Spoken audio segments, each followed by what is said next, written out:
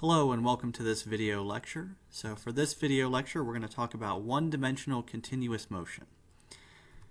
So for this problem we are specifically talking about kinematics. And so kinematics is the study of the relationship between position, velocity, and acceleration. And in this case we're looking in one dimension, so it's a point that can move along a single line. We're going to start with position. So in a single dimension, the position can be given by a single dimension x. And so I'm going to have some origin point that's going to be fixed. That's my observation point. I'm going to have some particle p that's going to be moving left and right along this line.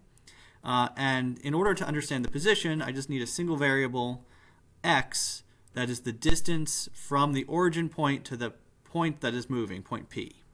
And that might be changing over time. It might be getting further away, it might be getting closer, and generally x that's going to be right of the origin is going to be positive. If the point is left of the origin point, x would be negative.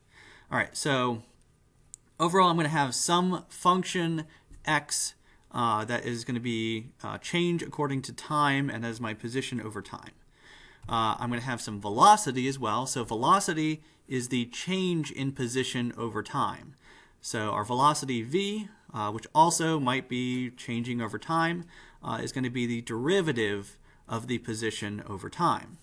And then similarly, the acceleration, a at any one instant, or a of t, describing the acceleration over time, is the derivative of the velocity over time, which is in respect the derivative of position over time, or the double derivative of the position over time. So we've got position, which is describing the position of the object, the velocity, which is going to describe the kind of speed of the object left and right over time, and acceleration, which is the change in velocity over time. All right, so some shorthand symbols with all of this. We have position, x of t, that doesn't really have a shorthand. For velocity, I can do v of t, which is the change in position over time. And I might also call that x dot of t. And so x dot, that dot indicates the time derivative of x. This is going to be important when we have velocities in two directions. I'm going to have x dot and y dot when I get to rectangular coordinate systems. So the acceleration, a of t, is going to be x double dot of t is another shorthand symbol for that. All right, so moving on. We're going to talk about what we most often do in kinematics. In kinematics, we are almost always going to have the kind of following process. So given some position or velocity or acceleration over time, we've got some mathematical function that we have for one of those. We want to find the other two functions. So if I'm given position, I might want to find velocity over time and acceleration over time. If I'm given acceleration, I might want to find position and velocity over time. The process of going back and forth between these functions is the core of what we really do in kinematics. All right, so let's talk about going from position to velocity and then velocity to acceleration. So first, we need to either be given the position function, x of t, or given enough information that we can find the mathematical function for this ourselves. So I might be given like the position at time equals 0, position at time equals 1, position at time equals 2, and I might need to just kind of figure out the mathematical function. So once I have x of t, though, to get to velocity, I simply need to take the derivative of x of t, that function, with respect to time. So say, for example, x of t, the position over time, is whatever t is squared. That is my position in meters. To take the derivative of t squared, well, that would be 2t as the derivative of t squared. So this will be x dot of t, or the velocity function, v of t. All right, so once I have that, to find the acceleration, I simply need to take the derivative of velocity with respect to time. It's going to be a third mathematical function that we're going to call x dot of t, or the acceleration function a of t. I can use those interchangeably at this point. So, for example, we had t squared was our position over time. 2t might be the derivative of that, or the velocity over time, and then the derivative of 2t with respect to t is going to be just 2. So my acceleration would be like 2 meters per second squared. All right, so I'm taking derivatives to go from position to velocity, velocity to acceleration. Go in the other direction, so say I start with the acceleration function, and I want to find velocity and position based on that. I need to do the opposite of a derivative, which is going to be an integral. So starting out, I need to find my mathematical function for acceleration, x double dot of t or a of t, same thing in this case. And then to find velocity, I need to take the integral of that. So say we had our 2 that we had before. So the integral of 2 would be 2t. But we also need to remember that we're going to have a constant of integration. So it's not really going to be 2t, it's going to be 2t plus c.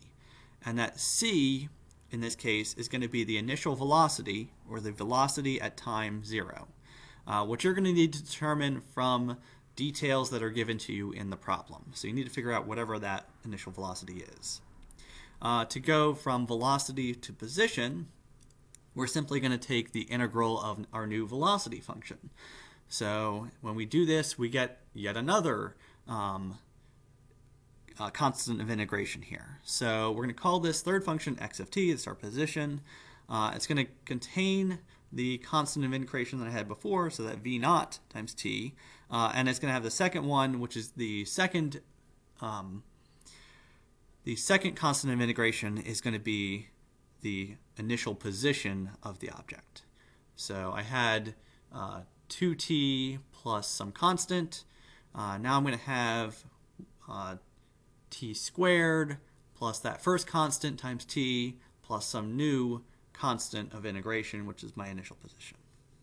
So going from acceleration to velocity to position, we're going to have integrals to do each of those, and each time we're going to get some constant of integration, which is going to make it a little more complicated to go in this direction. All right, so in many instances, we have constant acceleration problems. So this happens when we have a constant force acting on an object. An example being gravity exerts a constant force on any object. Another one might be a motor that is kind of pushing forward at full speed, might be exerting a constant force.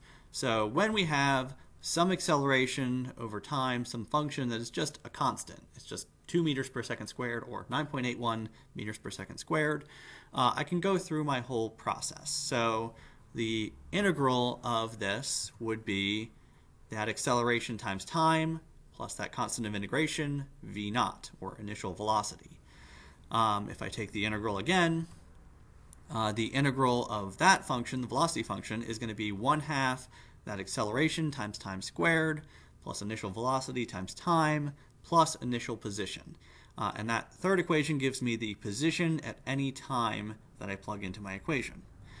So these are the first 3 of my constant acceleration equations, and I can only use this if a is a constant. I need to use my calculus and do the integrals, do the derivatives if I have a non-constant acceleration.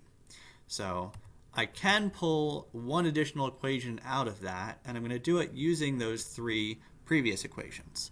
So if I start by looking at the velocity equation and solve that velocity equation for t, I would wind up with the following. So my velocity at any time minus initial velocity, or divided by the acceleration, would give me the time where that occurs. So I'm going to take that t, I'm going to plug it into my acceleration equation. So 1/2 a t squared plus velocity, initial velocity times t plus initial position, and I just plug in my new value for t. And then I solve this whole thing. So simplify, use lots of algebra that I'm not going to go through here, and we wind up with the following formula. So the velocity at any given time is going to be equal to, the velocity at any given time squared is going to be equal to the initial velocity squared plus 2 times the rate of acceleration times the change in position. So with the current position minus my initial position. And that relates position, velocity, and acceleration without the time unit that we had in all our other equations. So with that, that's the end of the lecture for now. I hope to see you again.